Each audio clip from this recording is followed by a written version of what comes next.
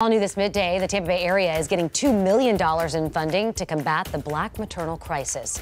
U.S. Representative Kathy Castor awarded that grant just about 2 hours ago to Avera Health in Pinellas, which helps underserved, low-income, and uninsured communities. The goal is to improve care for Black mothers and their babies. We aim to go above and beyond.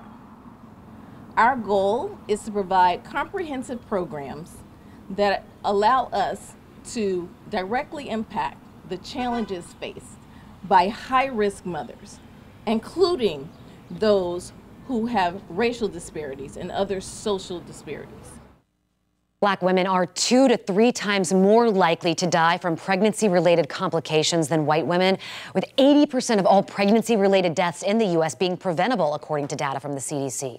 The agency says recognizing urgent maternal warning signs, providing timely treatment, along with both quality and respectful care, can prevent many pregnancy-related deaths for both mothers and babies.